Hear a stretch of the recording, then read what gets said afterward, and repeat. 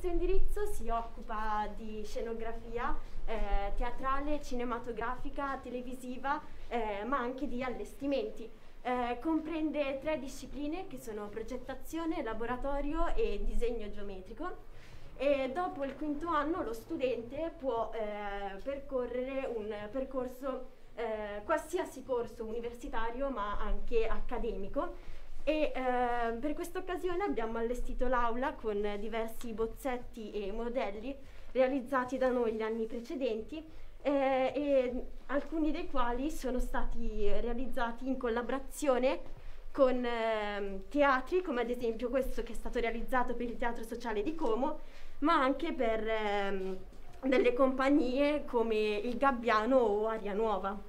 Adesso lascio parola alla mia compagna Gaia. Grazie Valeria.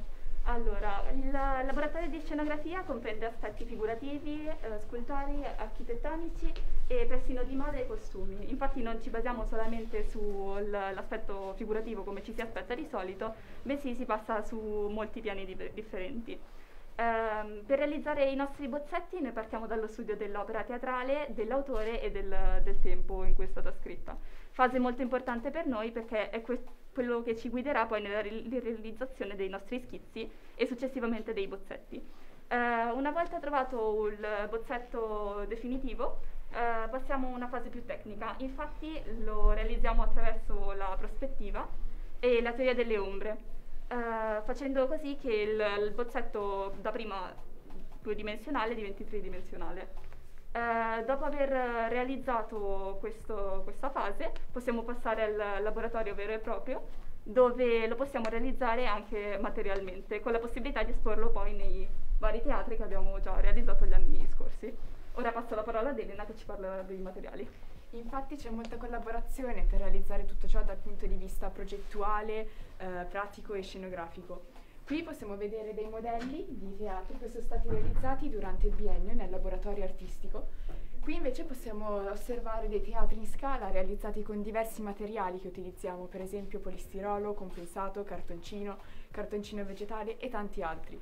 Qui invece, qua davanti, possiamo osservare un teatro che ha dato inizio a questo indirizzo. Infatti questo teatro è stato utilizzato per avviare l'indirizzo, visto che è stato avviato non molto tempo fa. Qui invece possiamo notare il teatro di Siracusa, che è stato realizzato in scala ed è in compensato, ed è per la maggior parte dedito alle opere classiche che gli studenti di terza stanno studiando quest'anno. Inoltre, sempre dal punto di vista della realizzazione, abbiamo anche l'utilizzo del computer, dove grazie all'utilizzo di vari programmi come SketchUp o Photoshop realizziamo piante o costumi anche grazie alla terracolletta grafica. Ma ora passo la parola ad Anna, che è un'ex studentessa del Liceo Artistico Melotti, che si è diplomata l'anno scorso al liceo e che ora sta frequentando l'Accademia di Brera.